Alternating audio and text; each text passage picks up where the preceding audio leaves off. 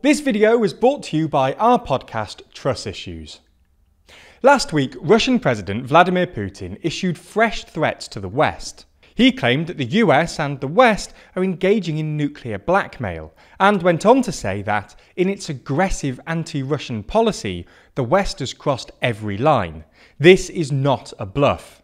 And those who try to blackmail us with nuclear weapons should know that the weather vane can turn and point towards them.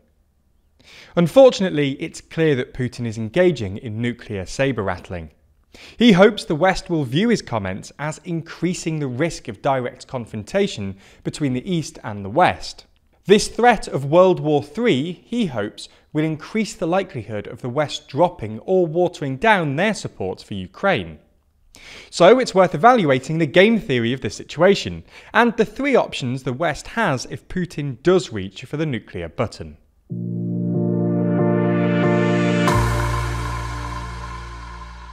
Before we get into the options, we need to first understand why Putin may go nuclear in the first place.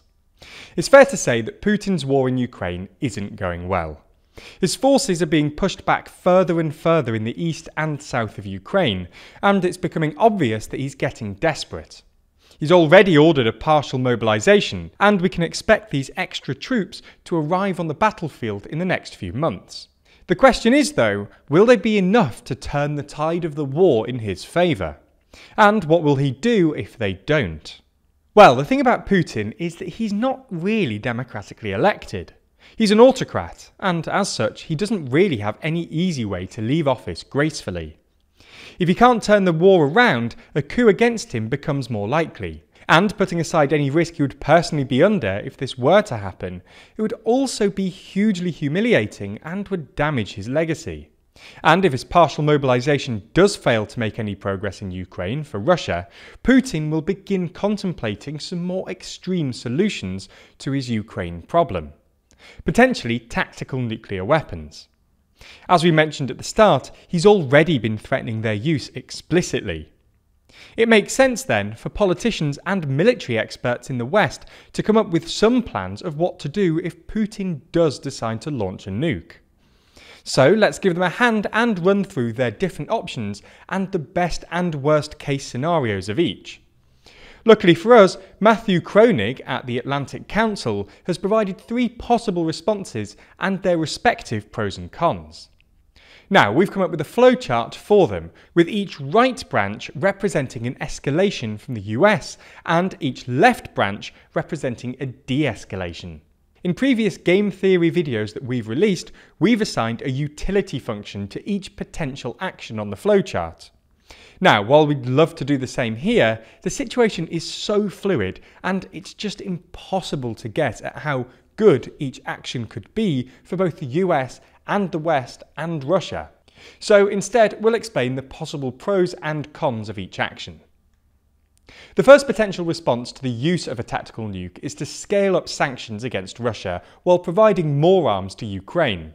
This is essentially a de-escalation, although it would, in essence, isolate Russia even further from the rest of the world, further establishing them as a pariah state. One advantage to this strategy is that it could win over some states that so far have been reluctant to move with the West to implement sanctions on Russia, such as India and potentially even China. In addition to this, though, Kronig argues that it would be worthwhile for the US to go on nuclear alert. While this wouldn't involve the US actually launching any nukes, it would provide a deterrent effect against Russia, just in case they got any ideas of committing a similar attack on any NATO allies. Now, the advantages of such a plan are fairly obvious. Russia would be punished by being further isolated from the world.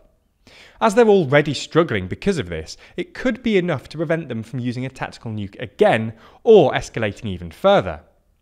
The disadvantages are also clear though, namely that there's a risk that this just isn't enough of a deterrent, and other nuclear states could begin to get ideas about deploying their own nukes safe in the knowledge that they won't be attacked back. In all honesty then, a plan that risks further nuclear escalation by other foes probably isn't the one to go for.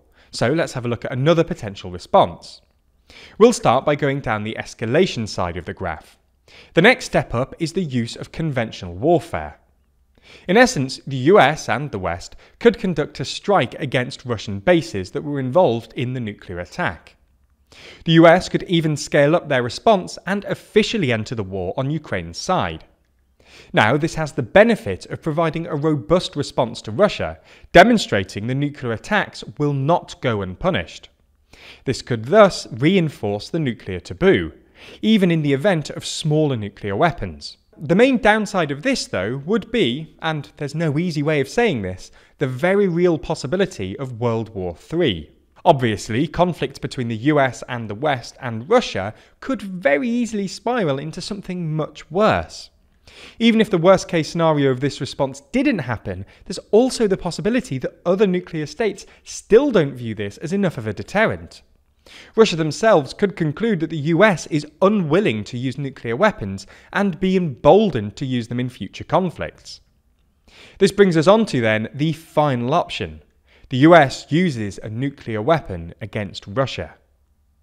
This is obviously the largest escalation and comes with the largest risk. It goes without saying that this option is far from ideal either.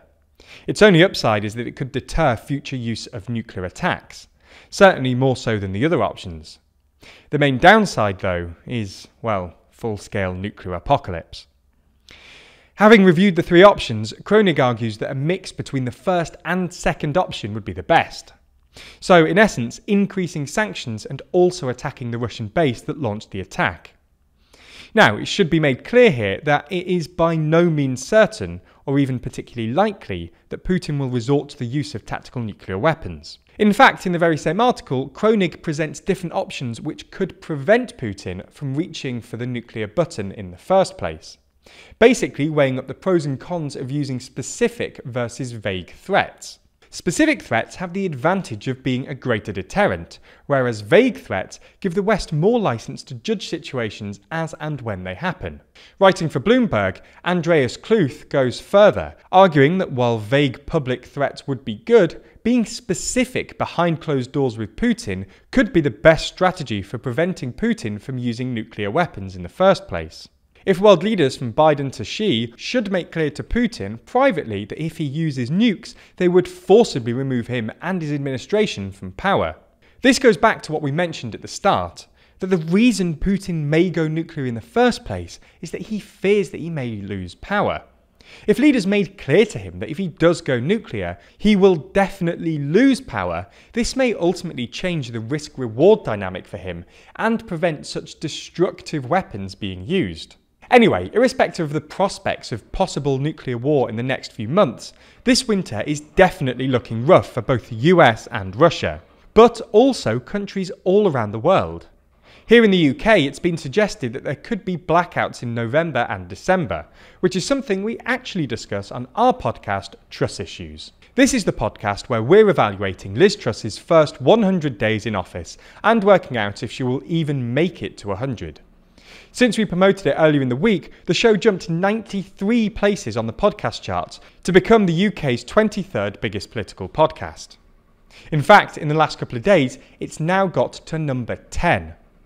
We can do better though, so subscribe in your favourite podcast app for more political chatter, or you can watch it on the TLDR podcast YouTube channel.